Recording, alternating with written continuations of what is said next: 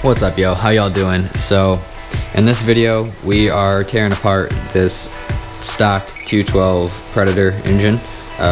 You know, perfectly good running engine, but we're gonna take the governor out. I already took the oil sensor thing out, so if you don't have enough oil, it basically just kills the engine.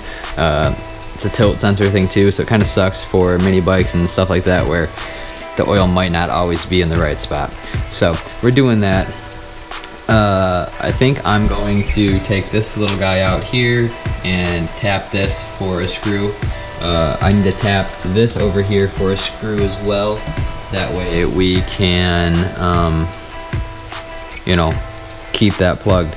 I could essentially use this, but there's this little drain tube, and I don't know, I just don't necessarily want to keep that in there. And now we're gonna get back into tearing it apart again. So another time lapse after this set of talking ends, which is right now. So I'll see y'all in a bit.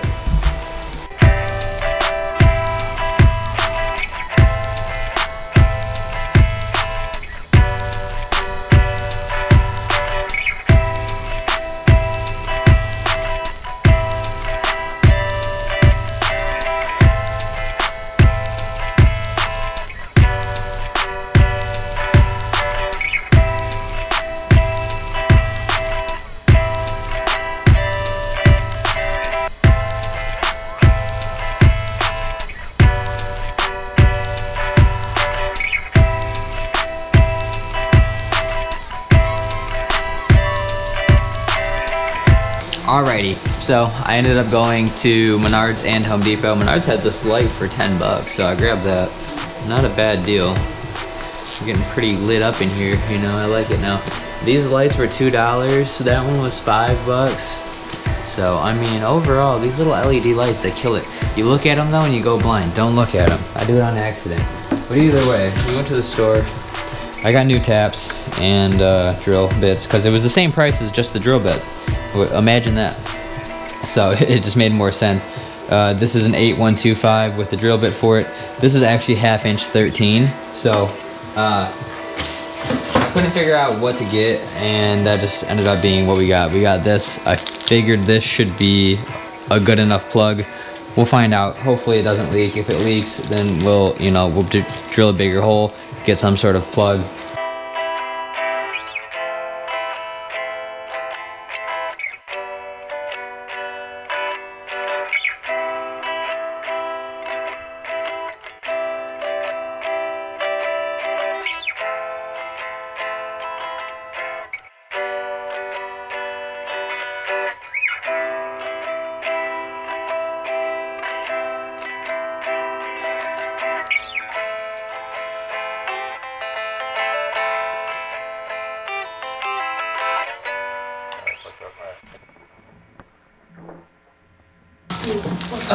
Okay, let's get this back in here. We got the taps in, one here, and then this one here. This one's a little bit loose. I'm gonna have to get a flanged bolt to put there. I couldn't find one that was short enough at the store, so that's why I got this one, thinking it would be good, but the way that I drilled through, it just went through the whole thing. So I need to get like a flanged bit to stop it. I'm gonna put some RTV around the flanged bit as well, so that it keeps it sealed if any oil does get through. Big brain thought process right there. But for now, we'll just fill it with that. Let's see, the main reason we took this off, I think this comes off, but I don't know how. Maybe it doesn't. I'd hate to break the crank. but I also want to just take it off if we can take it off. It's not like it's gonna really save much.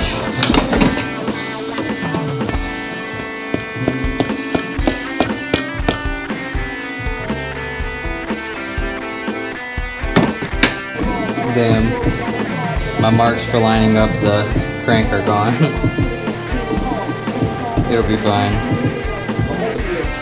Just realized I don't have any assembly lube, so I can't actually put this back together. Unfortunate.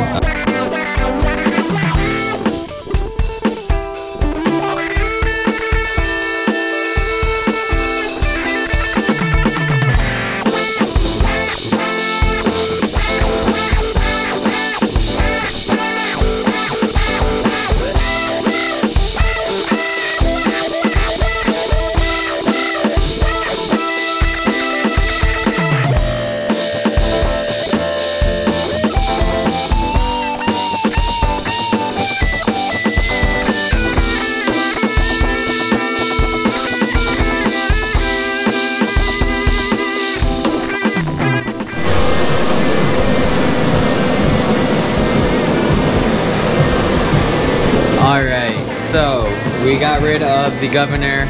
I got rid of the oil sensor for like when it tilts and stuff.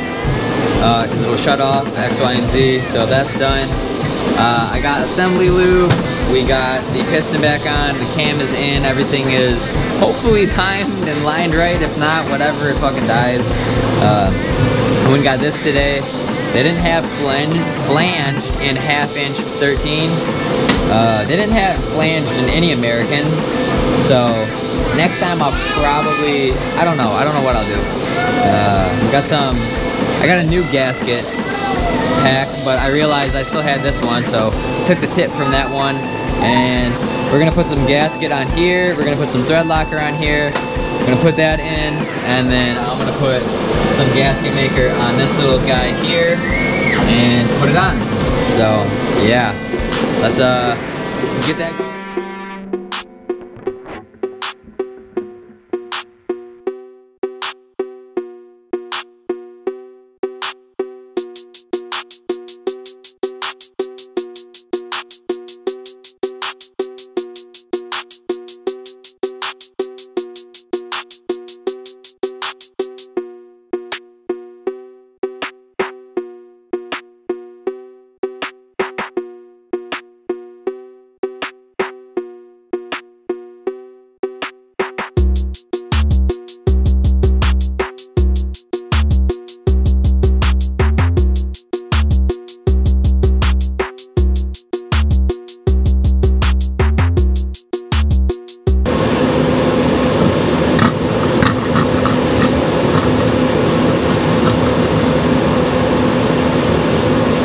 Well, online said to do 0.5 quarts, which is 16 fluid ounces, but the dipstick's not reading as full. So I just said fuck it and put the whole 18 ounces in. Yeah. I mean, we got the gasket done, obviously. Everything's back on and wired up. At this point, I mean, I could probably put it on the mini bike frame and try to start it. The thing is, I don't know with this carb if I need the fuel pump in order to utilize it. So yeah, I mean, there we go, governor delete. I mean, it's super simple. You don't need any extra parts. I don't know what you would need to keep the stock governor. Not stock governor, stock carburetor. I really don't know.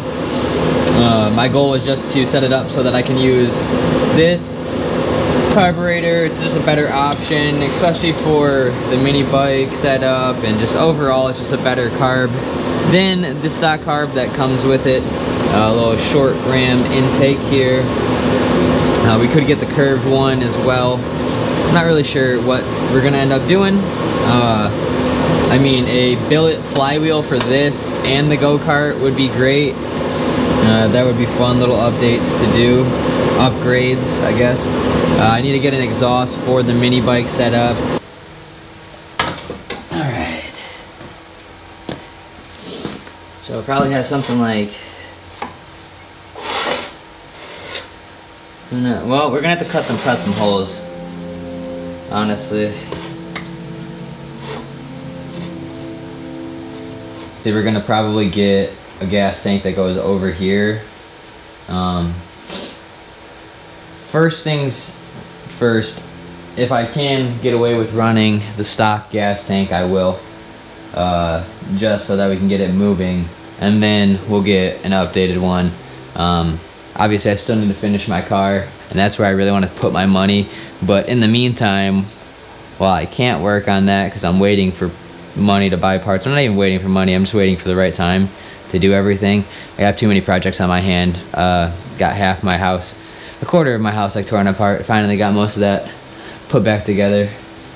I don't know, I just do too many things and keep myself way too preoccupied. Like I built that computer back up last week. That took like a day of my time away instead of doing something productive. It's productive because I've wanted to have that, you know, it's my old build from 2014. I just wanted that to be up and running and working again so that I could do some test environment stuff for myself for personal learning, which it's set up for now. I still haven't set that aspect of it up.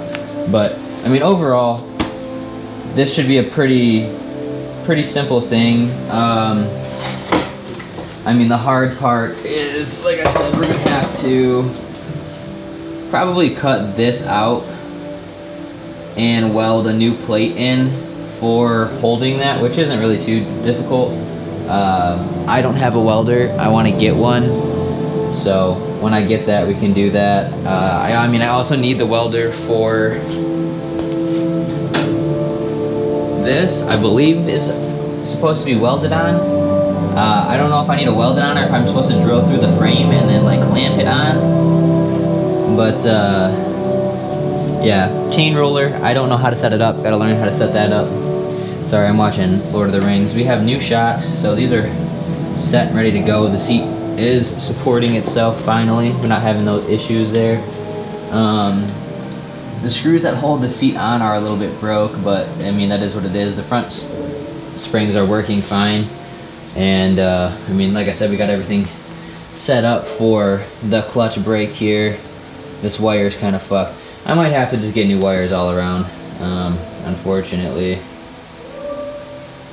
I think I used a mountain bike cable for that, so I might be able to just do that as well, because I couldn't find just a throttle cable, and there might be something on Amazon or another website. But either way, that's probably it for the video. Sorry I've been rambling for the last 5 minutes, and yeah, hopefully you all enjoyed. Hopefully we can get this thing running. I've been wanting to get like something small, and I think this could fill the itch to get something small, and I could, you know, mess around with this. It's obviously automatic, so you're at the mercy of ability to wheelie on auto, which is potentially possible, right? I just want to learn how to do wheelies, that's really all. And this might be a good spot to start with, because even trying to do them on the Cowie, the little 110 at my parents' house, I couldn't really get them to go up. It's hard. I don't know. This though, I definitely got it to go up. I rode them out with my feet out a couple times. We'll see what it's like when it's direct chain, because that was with the torque converter, and the torque converter would always just slide. So yeah, I'll see you all in the next one. Peace.